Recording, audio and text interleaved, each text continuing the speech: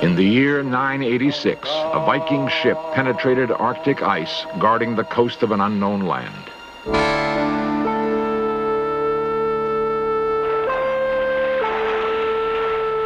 The frigid waters teemed with life. A Viking colony was established at the very edge of the known world, in a country the settlers named Greenland. 3.5 centuries later, a ship from Europe put into the settlement. The sailors found the colony empty, abandoned, desolate. Why had the Viking settlers vanished?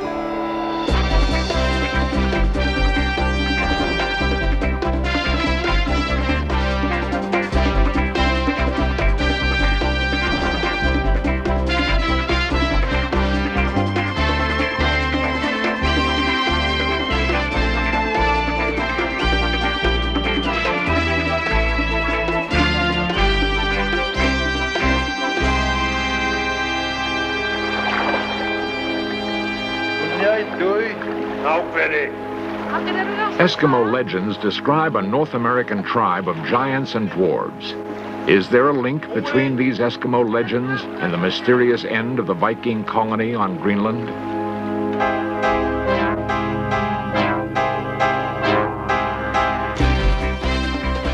This series presents information based in part on theory and conjecture. The producer's purpose is to suggest some possible explanations, but not necessarily the only ones, to the mysteries we will examine.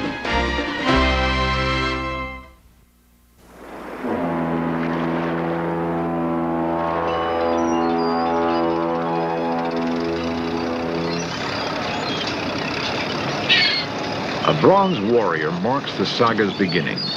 1,000 years ago, Eric the Red led a fleet of Viking ships from this Icelandic harbor west into the unknown sea.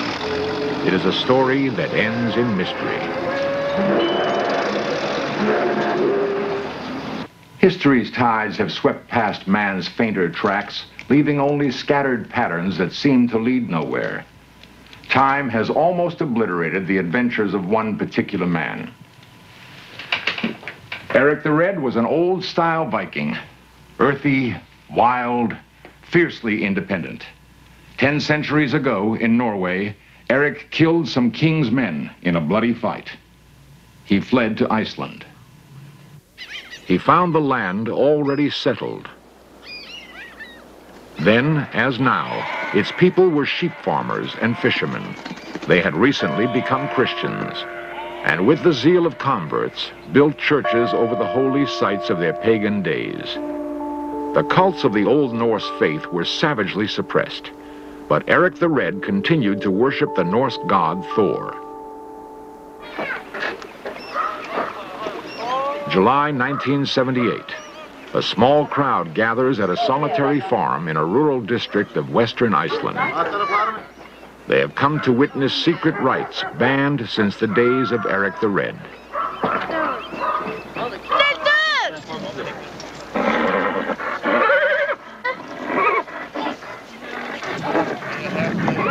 Svenbjorn Beintansson has revived the old pagan faith. His followers call him All-Share Yargodi, High Priest. We have old gods in our religion. Our Vikings, the old Vikings, if they was going to sail somewhere, they asked the spirit, the sea god, and the battle god, the fight god, you know. Okay. And then we celebrate and we drink for your healthy. This is a Thor's hammer. Thor's hammer symbolized the Old Norse faith. It represented a thunderbolt, a mystic sign venerated in Northern Europe since prehistoric times. Svenbjorn Beintansson leads his followers into a mountain sanctuary far from the roads and towns of modern Iceland.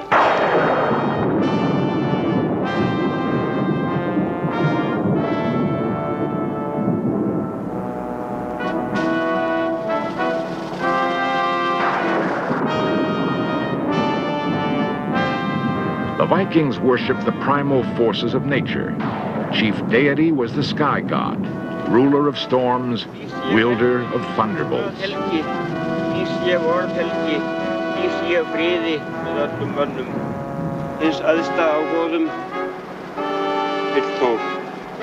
After 10 centuries of suppression, a horn of mead is once again offered to mighty Thor.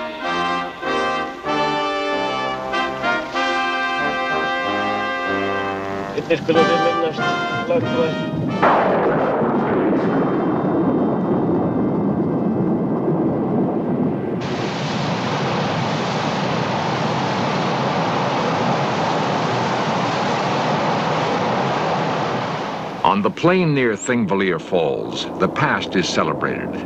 Modern Icelandic farmers assemble as their ancestors did in the summer of 982. Horses are judged today. 1,000 summers ago, they judged men.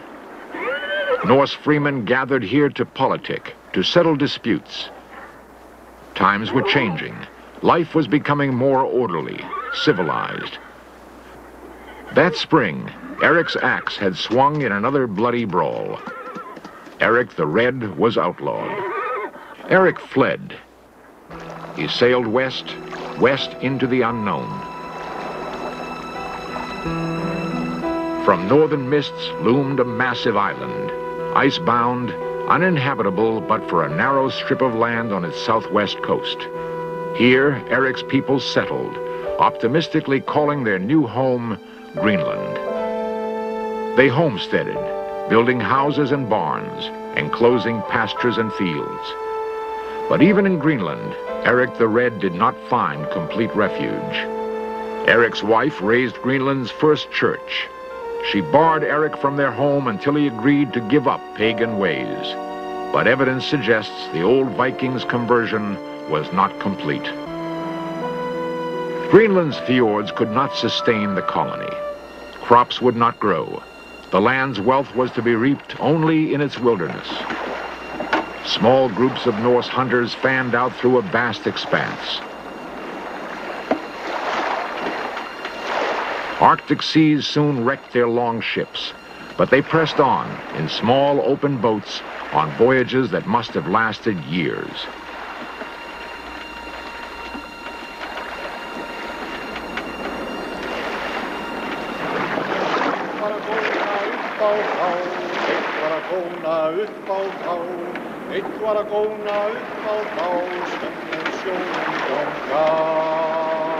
Rarely were European ships able to journey to distant Greenland. Years elapsed between visits, but a few Arctic treasures lured traders to venture west. One of those treasures was the gyrfalcon. Sultans and caliphs offered coffers of gold for a live Greenland falcon. Arab court geographers told them this fierce and most valuable hunting bird came from world's end, from the fabled Ultima Thule, the land farthest north.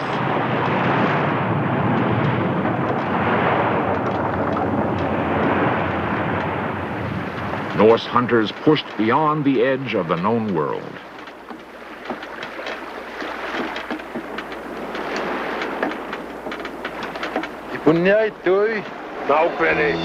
Narwhal, the great horned whale of the high Arctic.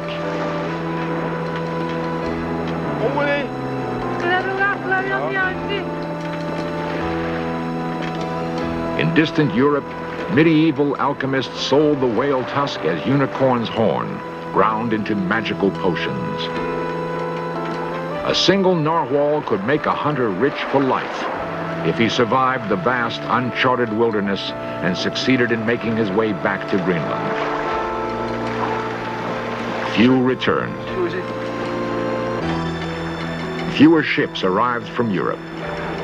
The Norse Greenlanders sank into ever deeper isolation and were lost to history, except for a single brief reference.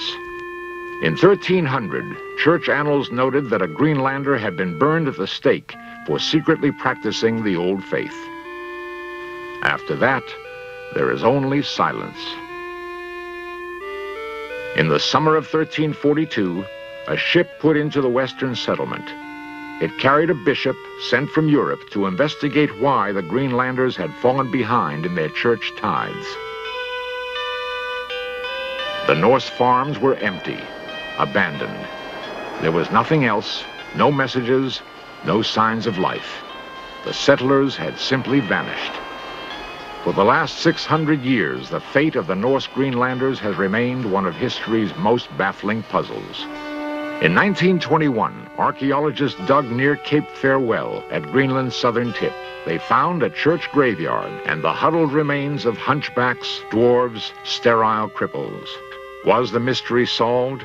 Had the Norse colony died out from inbreeding and malnutrition, from severest cultural isolation? At the cemetery's edge, pointing west toward America, was a coffin, nearly 7 feet long and empty. The withered end of Eric's people, or only the poor and weak left behind?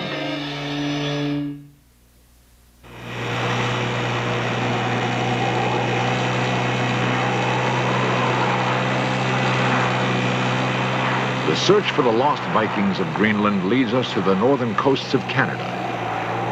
Here, even in summer, Arctic seas rage. Travelers peer anxiously into the distance, looking for the signs of safe harbor that mean Payne Bay. Payne Bay, swept by fierce tides, frigid, remote, yet teeming with life. The richest caribou lands in Canada's eastern Arctic. Bear, trout, char, seal, and whale. High above Payne Bay, visible at sea for many miles, stand 3 beacons. It is believed they predate Columbus' first voyage to North America by centuries. A 500-pound rock crowns 15 feet of carefully laid stone courses. Yet the primitive Eskimo who roamed here when these sea beacons were built were 4 feet tall and lived in holes roofed with whale ribs and animal skins.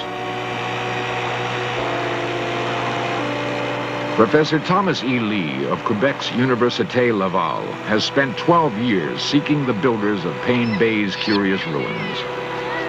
Lee has developed a theory not accepted by some experts. The modern Canadian Eskimo community of Payne Bay has proved a rich source of information and has led Lee to develop his unique theory. Hello, Thomas Lee. Modern technology has overwhelmed the ancient lifestyle of the Inuit community. Where once the young learned the ways of the Eskimo from their fathers, now state-run schools provide education, and gradually the old ways are becoming dim memories.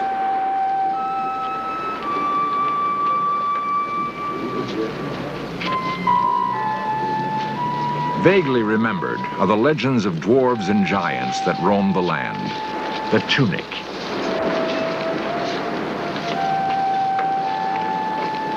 Legends that reach deeply into the Inuit past. This is my grandmother, Minnie Anahatak.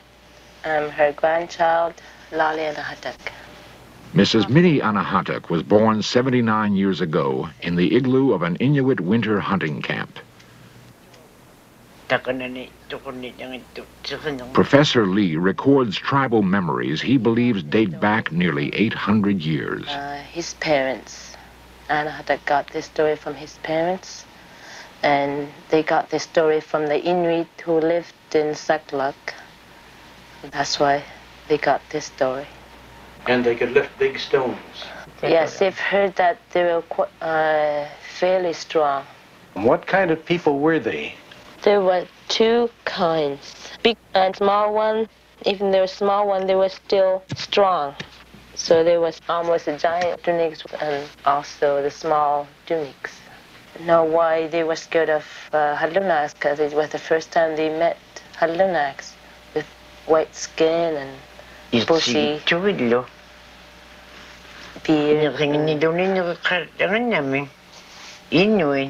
They were different than Inuit. They had beards. Or maybe they had bushy eyebrows, etc.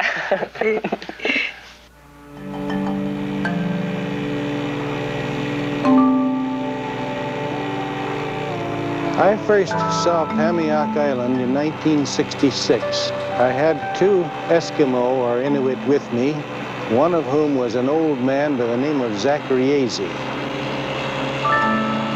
Professor Lee has made a series of spectacular discoveries in this seldom visited region of Arctic Canada. He believes that he has identified the legendary tunic. Near the Payne River's mouth lies Pamiok Island. When I first saw it was in a wild and beautiful setting, in sort of an amphitheater. It was extremely impressive because of its great size and setting.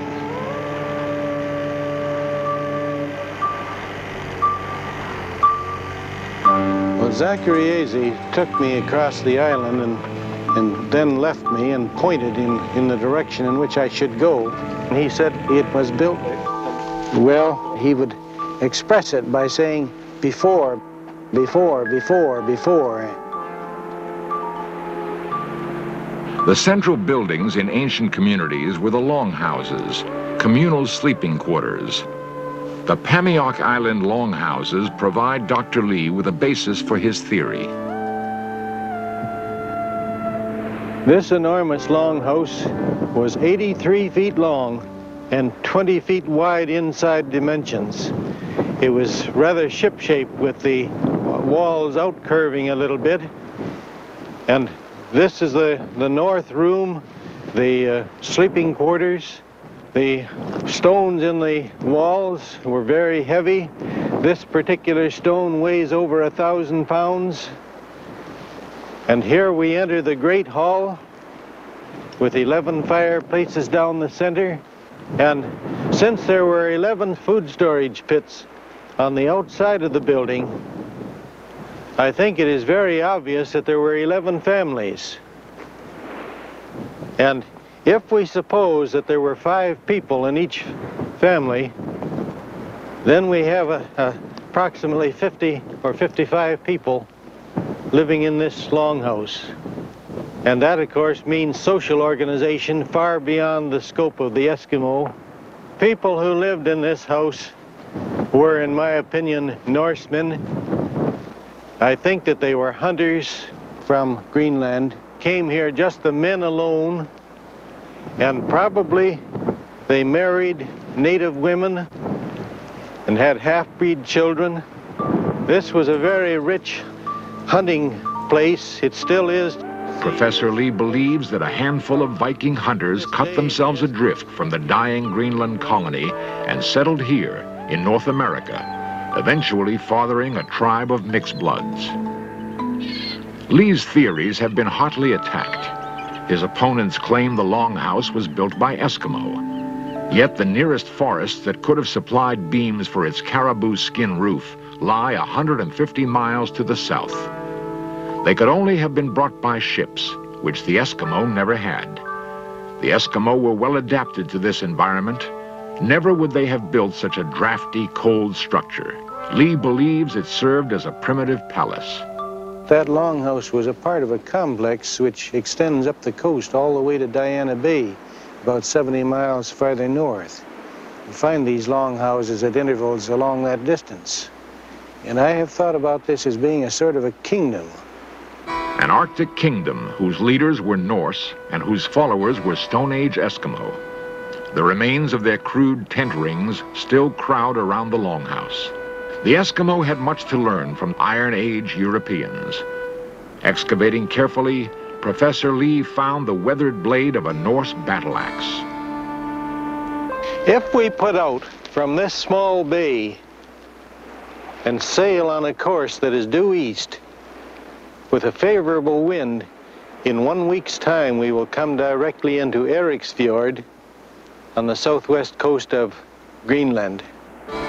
Did a remnant of Eric's people at long last find refuge here in this Arctic fastness? Set on a ridge not 50 yards from the great longhouse, these stone tombs crown Professor Lee's sensational findings. In them, he discovered what he believes are the remains of a primitive Eskimo, a mixed blood, and that of a medieval white male, the first and only pre-Columbian European skull ever found in the Western Hemisphere. Lee's discoveries have stirred fierce controversy. Textbooks are not easily rewritten. Old theories tell us that past cultures lived and died in strict isolation, but new ideas suggest that mankind's evolutionary steps may have been closely linked. In death, the Norse Greenlanders gave birth to a new kind of Eskimo, bigger, stronger, more skillful, whose descendants still hold the land farthest north.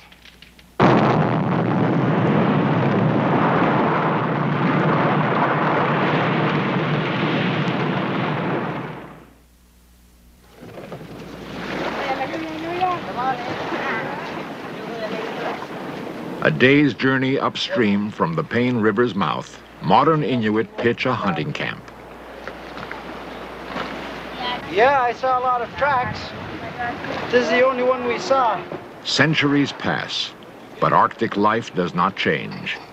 22 Magnum. Hunters still travel the river in search of caribou. I think that we have just begun to get at the answers to the Norse presence in Ungava. We've just scratched the surface. We have not finished with the Paine Lake evidence by any means. We need at least one more expedition in there. And along the coast of Ungava, out this way, we have reports of longhouses that we have not been able to see. I think there may be a great deal of evidence remaining. In fact, I suspect that we will find more things in the interior someday when we do some thorough searching. On the heights above the camp stands a beacon that points deep into the North American interior. People say that this was made by the Inuit or the Eskimo. But as you can plainly see, this is a Thor's hammer.